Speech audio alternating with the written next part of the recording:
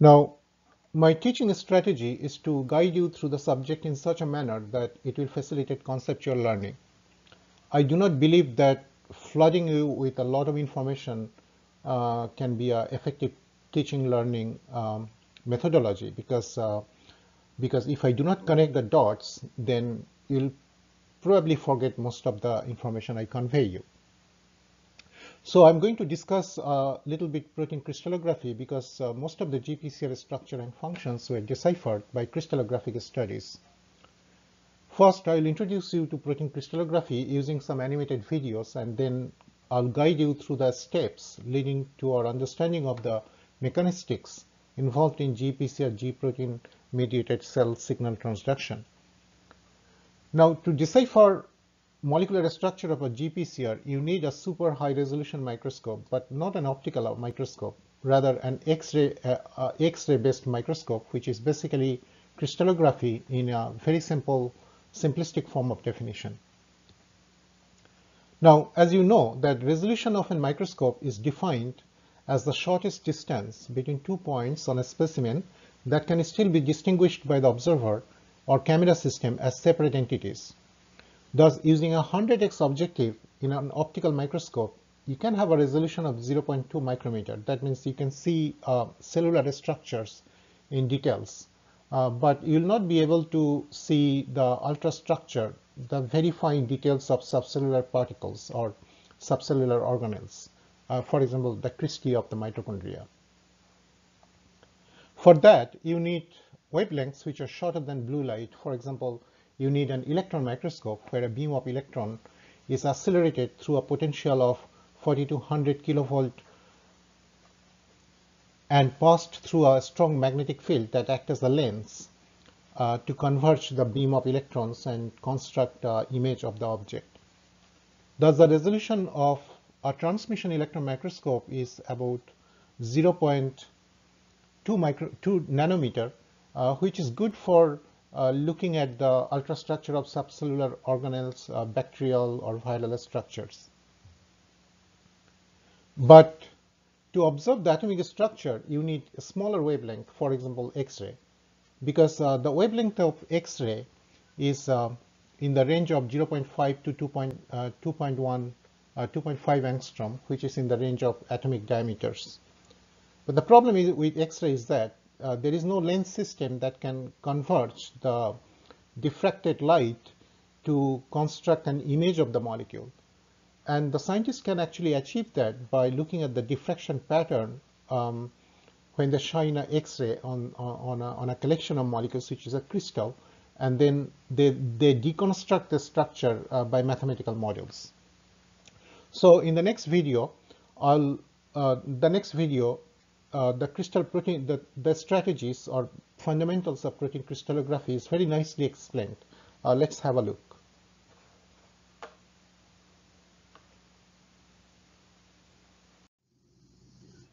Now, this video was prepared in the laboratory of Professor Elspeth Gorman at University of Oxford.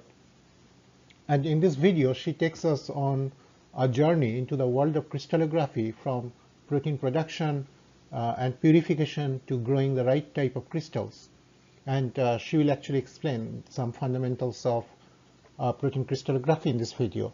And this video is also available in the YouTube, and I actually downloaded it from there. So let's have a look.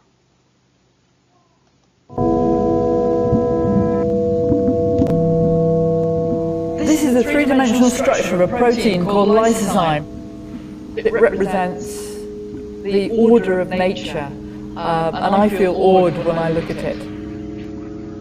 It's an enzyme that's in our tears and saliva and mucus, and it helps us fight bacteria. And knowing this three-dimensional structure helps us to understand the mechanism of action of this enzyme, and therefore how it helps fight bacteria in our bodies. Unfortunately, the size of the molecule is such that it's far too small for us to see under a light microscope or with our naked eye, because the wavelength of light is much, much larger than the size of this tiny molecule. For that reason, we have to use radiation that's much smaller in wavelength and we use X-rays to look at these molecules.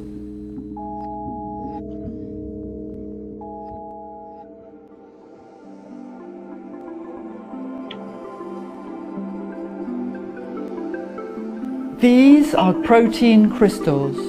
Locked within each crystal are millions of protein molecules, all arranged in an ordered grid-like structure.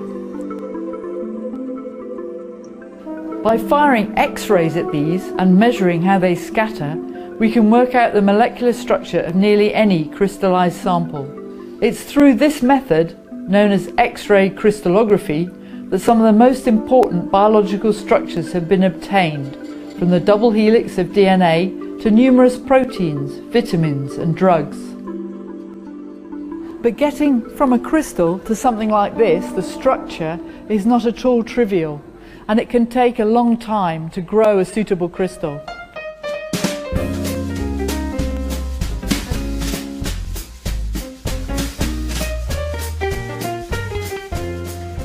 Now we're in the protein production and purification lab, because before we can set up crystallization trials, we need to produce enough protein for that process.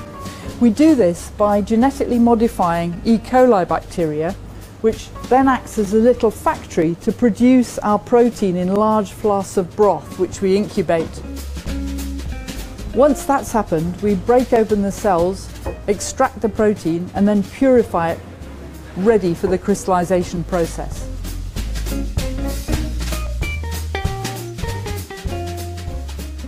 So why do we need to grow crystals of our protein molecules before we can shine X-rays at them and try and find the three-dimensional structure of them? Well, if we imagine that this string of beads is a protein molecule made up of 20 different amino acids, different colour of beads that are found in nature, this folds up in a very complex, complicated manner in the three-dimensional shape like this.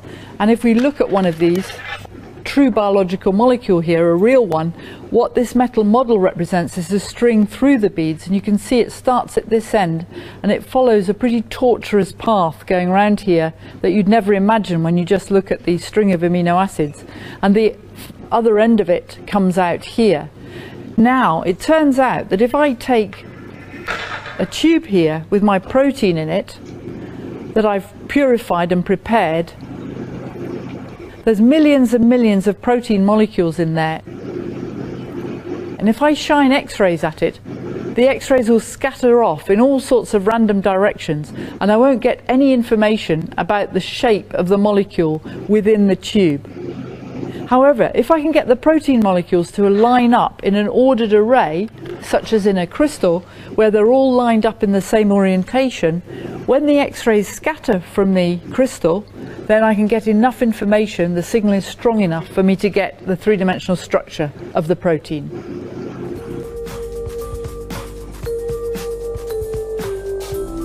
We've now come down to the crystallization lab to look at how we crystallize proteins. In this Petri dish I've got some supersaturated sodium acetate, and that means that there's so many molecules crowded in this solution it's almost not holding the molecules and it wants to solidify. And if I hit it with this spatula here, you can see that it crystallizes. We get a fantastic pattern as it crystallizes across the dish.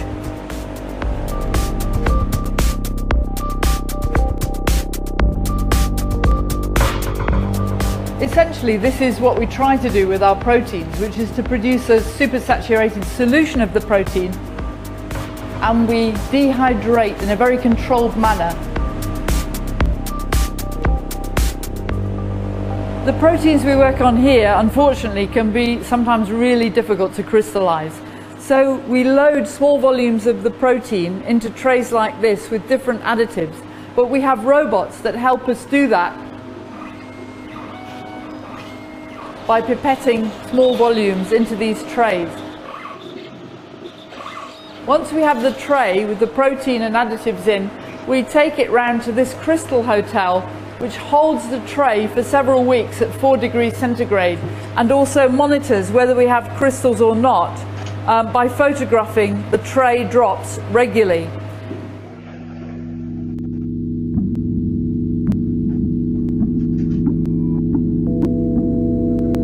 But that's only part one of the story, because once we finally manage to grow a protein crystal, we then have to take it for X-ray analysis.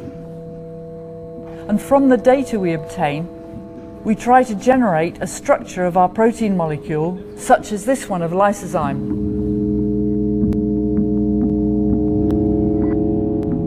But the protein structures we work on today are far more complex, and they can produce very small and delicate crystals. So to study them, we have to take them to extremely powerful X-ray sources at specialist facilities, such as the diamond light source.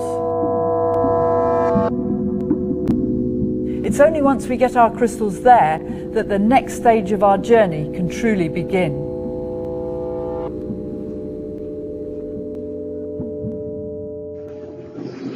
The most expensive and sophisticated scientific facility ever built in the UK. The instrument in this building can produce X-ray beams powerful enough to peer right into the atomic heart of all kinds of matter. This is a protein crystal. It's pretty small, at just 1/10 of a millimeter thick, but the millions and millions of protein molecules stacked inside it are even smaller. Biologists doing X-ray crystallography. This is a technique that allows us to look at the structure of any biological molecule that we can crystallize. The secret of success is growing crystals, which form when molecules pack together into highly ordered structures. This ordering of the molecules means that when we fire X-rays at a crystal, it diffracts or scatters the beam into hundreds of intense rays. The resulting diffraction pattern, detected as an array of spots, is dependent on the internal structure of the crystal. And by measuring the intensities and positions of these spots, we can work back to the structure of the molecule it is made from. It's a method that has opened our eyes to life at the molecular level. X-ray crystallography isn't a particularly new technique. In fact, it's been around for about a century. In the early days, crystallographers used simpler X-ray generators and photographic plates like this one to record their diffraction patterns.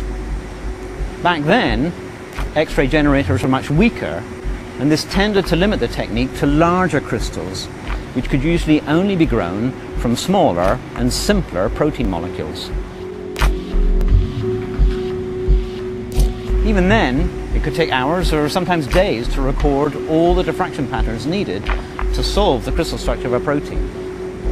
But today, with synchrotrons as powerful as diamond, we can use much smaller crystals, down to only 5/1000ths of a millimeter in size, which is often what you have to do if you're trying to study larger and more complex proteins.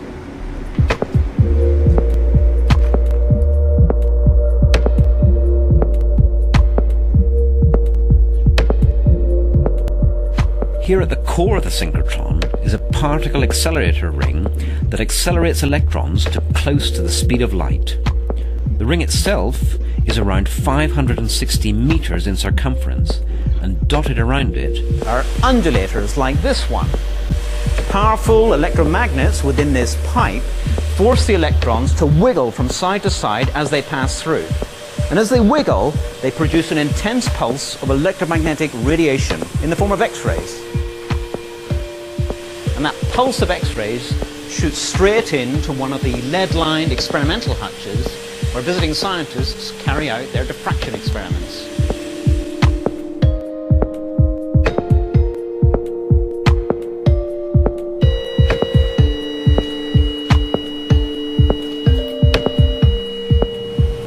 During the experiment, the crystal, which is mounted on the end of this little pin, is cooled by ultra-cold nitrogen gas from this nozzle to help it withstand the punishing radiation. This allows us to take much longer exposures, which are needed when working with very small crystals. The X-rays from behind emerge here and are scattered by the crystal into many different angles. The diffracted rays are captured on this detector, which can record up to 25 images a second, much faster than the photographic plates that we used to use.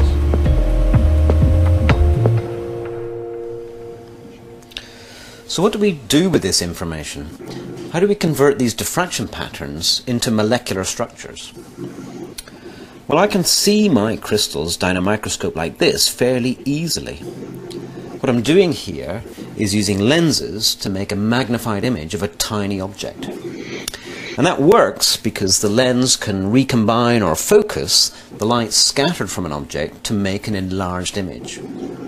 Because a molecule is much smaller than the wavelength of light, I'm never going to be able to see it using an instrument like this. Instead, we use X-rays, a form of light that has a wavelength about the size of an atom. But there are no lenses to focus X-rays, so we use our mathematical understanding of how light scatters to do the work of the lens for us.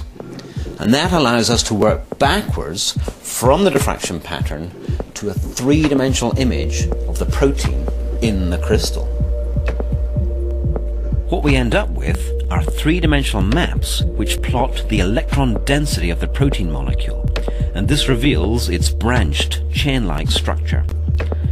The resolution of these maps is dependent on the quality of your crystal. The better they are, the more accurate your model is likely to be. Originally, crystallographers would painstakingly build these 3D models by hand, but now we rely on computers to generate them. With good quality data, these maps are stunningly detailed. You can see the lumps and bumps of every atom, every twist and turn of the protein chain. Even after you've spent your time at Diamond and solved your protein structure, you've really only taken the first step on a much longer journey towards understanding how it works. But from these sorts of investigations, we can learn how the biological molecules of your body interact with one another, or how to design drugs that will bind to them more effectively, or even to design proteins that nature never got around to inventing. Even after 100 years, these are still exciting times to be working in structural biology.